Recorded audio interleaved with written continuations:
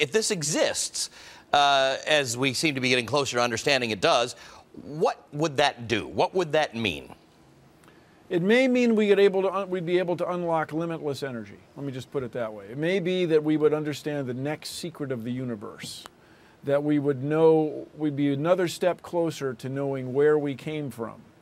We'd be another step closer to understanding the universe itself, which is ultimately quite a mystery to us. What is this Higgs boson God particle? At the very, very beginning of the universe. See, people here, as a matter of fact, I'm in Los Angeles. People at Mount Wilson, not far from here, notably Edwin Hubble, noticed that all the stars, everything's moving apart.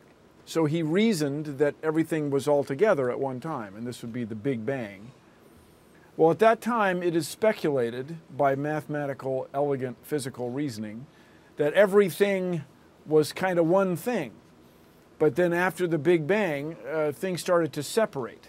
Things started to take on different properties.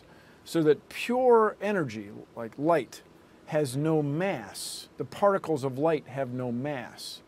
The particles that make up you and me, like you've probably heard of protons and neutrons and electrons, they have mass.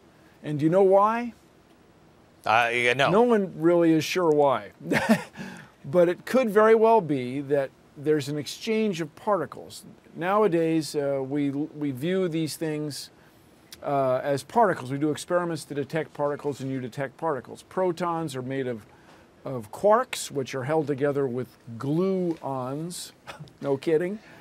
And so it could be, it's very reasonable that these other particles all exist in this ether that would be called, named after Peter Higgs. Right. That is then infused with little particles that give them mass, that help them have mass. So and this would be the Higgs boson.